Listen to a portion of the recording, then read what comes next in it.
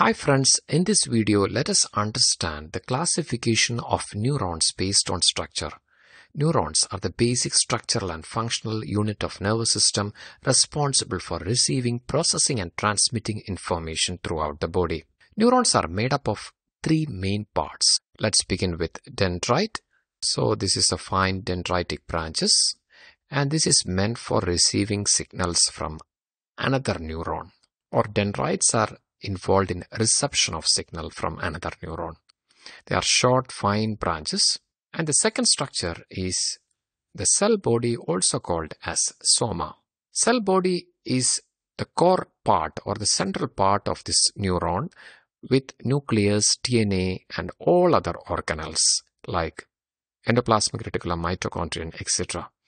It generates neural impulses. It is involved in maintaining and also controlling all activities of this neuron and also provides energy. And the third part is called the axon. Axon is the long single process or extension that carries signals away from the cell body. So this is the cell body. Axon carries signals away from the cell body. Then the telodendria are fine branches of axons, and axons ends in synaptic terminal through which this nerve impulse is transmitted to the next neuron. Another region is called as the axon hillock. So it is this pyramidal region that connects this axon to this cell body.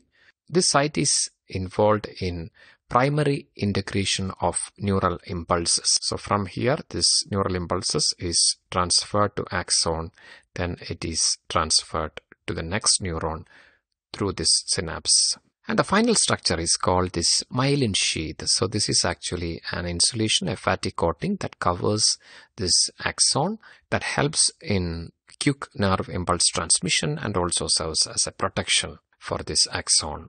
So this is about the structure of neuron. Now let us understand the classification based on the structure of neuron. Neurons are classified into unipolar, pseudopolar, bipolar and multipolar neurons. Let's begin with unipolar neuron. As you see, this is an unipolar neuron. It has only one process that extends from the cell body. The question is, what do you mean by a process? In the case of neuron, a process is a long, thin extension of the cell body that carries signals to or from other cells. It's also called as neurite. The two main processes in a neuron are the dendrites and the axon. In the case of unipolar neuron, it has a single process or a single extension that extends from this cell body. The process is often an axon, but branches of axon sometimes functions as dendrites. The peripheral process is associated with sensory reception and the central process is associated with transferring signal to the central nervous system. So unipolar neurons are found in peripheral nervous system and they are responsible for transferring sensory information from the skin, muscles and other organs to the central nervous system. It is the most common neurons in the CNS or central nervous system of invertebrates. So unipolar neuron has a single process or an extension that is often an axon. Second one is pseudounipolar neuron. This is actually a unipolar neuron but appears like a bipolar neuron due to this bifurcation. Most sensory neurons are pseudounipolar. It has a single process that extends from the soma like a unipolar cell, but this process later branches into two distinct structures like a bipolar cell. Most of these processes are axon, with peripheral processes often functions like dendrites. Most sensory neurons are pseudopolar and have an axon that branches into two extensions like this. One connected to dendrites that receives sensory information and another transmits the information to the spinal cord. So pseudopolar neurons share the characteristics of both unipolar and bipolar neurons. The next one is a bipolar neuron. Bipolar neuron, as the word indicates, it has two processes or two extensions that extends out from the cell body. one of which is axon and one dendrite extending from the soma They are responsible for transmitting sensory information from the periphery to the CNS or central nervous system.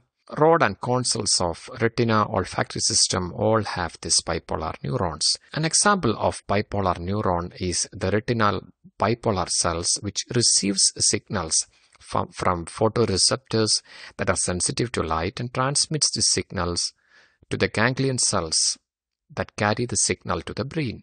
And finally, multipolar neurons. Multipolar, as the term indicates, it has 3 or more processes or extensions that arise from the cell body. Each multipolar neuron contains one axon, as you see here, and multiple dendrites. As you see, there are many dendrites. They are the most common and abundant neuron in the human body. They are found in both CNS and also in peripheral nervous system. Multipolar neurons are responsible for a wide array of functions, including sensory perception, motor control, learning, etc. A classical example of a multipolar neuron is the Purkinje cell in the cerebellum, which has many dendrites, just like this, with a soma, then a single axon that arises from the cell body. So these are the 4 types of neurons based on structure. Let me summarize. First one is multipolar neuron, the number of processes 3 or more, location, central nervous system and peripheral nervous system, functions, sensory perception, motor control, learning, thinking, etc. Bipolar neurons, the number of processes is 2, location, retina and olfactory system, major function is sensory perception. Unipolar neuron, that is a single process primarily located in peripheral nervous system that is involved in sensory perception. Finally, pseudo-unipolar neuron, basically it is actually an unipolar neuron that appears like a bipolar neuron with a single function. Location is spinal cord and the major function is sensory perception. So these are the 4 types of neurons based on structure. Hope you are clear. Take care. Stay blessed. Thank you so much. You are with biologyexamsforyou.com.